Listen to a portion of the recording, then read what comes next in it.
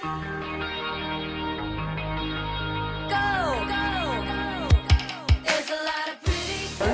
I'm Soldier Hutchinson from Examiner.com.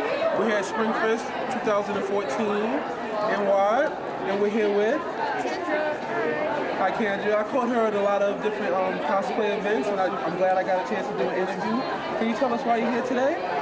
Well, I missed SpringFest last year, but I came the year before and I had a lot of fun. So I decided to switch it up, and I volunteered with staff, and it's been really great. As soon as my shift finished, I was able to enjoy it and check out a lot of things. I run into so many of my close friends. A lot of my favorite vendors are here, and I finally got to really bring out one of my favorite fashion, which is Lolita. I love Lolita, so it's a lot of fun. Yeah. I'm still new at it, but I'm getting a little better. And I'll be cosplaying tomorrow, so I'll be Poison Ivy tomorrow, so I'm looking forward to that.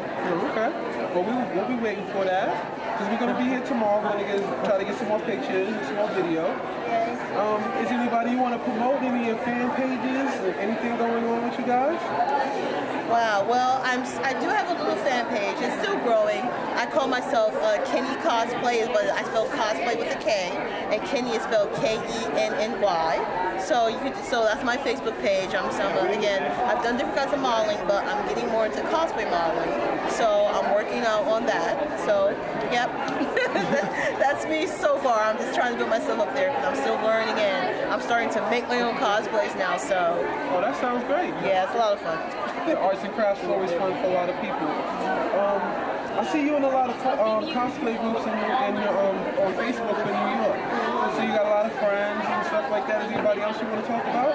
Well, one of my favorite designers, because I'm actually wearing one of her bracelets, is Unread Designs. Read Designs. Her name is Terry-Ann. She makes some really awesome stuff. She made this bracelet for me, so I got this from her. Everything is handmade, and if you're a Lolita fan, she makes awesome charms, hats. I mean, she also does custom-made dresses as well. She didn't make this one, but her stuff is better than some of the things I bought over the counter, so you definitely want to check her out. Well, thank you very much, and thank you for your time. You're welcome. And it's always great to see you. Okay.